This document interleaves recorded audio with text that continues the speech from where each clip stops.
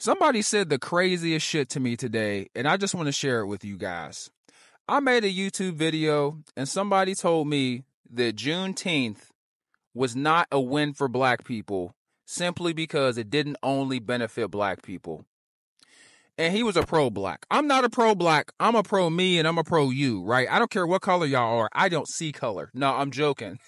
I know black people hate when they hear that. I know white people be doing that on purpose. I know I sure would. Somebody call me racist, I'd be like, oh, I'm going to hit him. I'm going to kill him with this. I don't see color and watch a black person's head explode. But no, for real, man, I don't be judging motherfuckers off the color of their skin. Excuse my language. I don't be judging people. I judge actions, reputation, and your ability, right? That's what I'm about. But yeah, man, this dude was really in my comment section saying that Juneteenth didn't matter. I think Juneteenth is very important.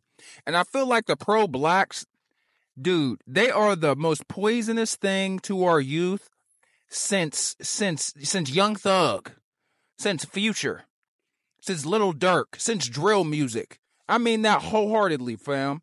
They out here running around complaining, playing the victim, talking about the problem on repeat, with reasons that don't make sense, offering no solutions.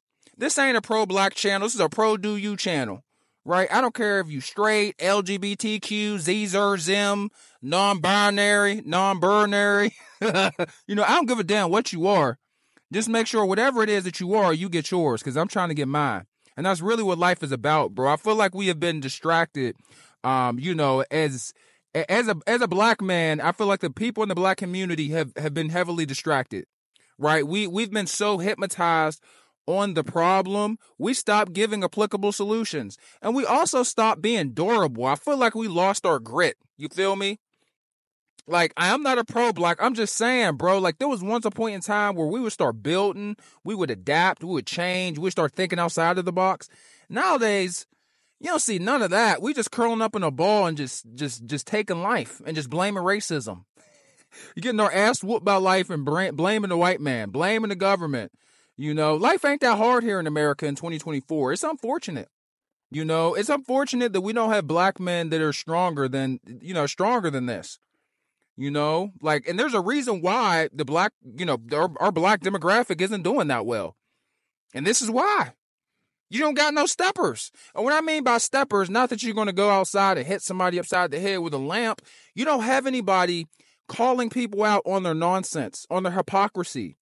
Like, I did a video a couple days ago on a black woman that was on Threads that was saying corporate America is racist. I was like, ma'am, you are out of your mind. If corporate America was racist, you wouldn't have a job. And she was on Threads complaining about working with white people, saying it was exhausting. And I'm like, you're a hypocrite. Imagine if they said that about you. There would be a witch hunt. All those white people would lose their job. You would be out of here. And how is it racist if Juneteenth is a holiday? And that's what sparked the comment, guys. That's what sparked the comment. That guy's comment about saying Juneteenth isn't a win because it doesn't exclusively benefit black people.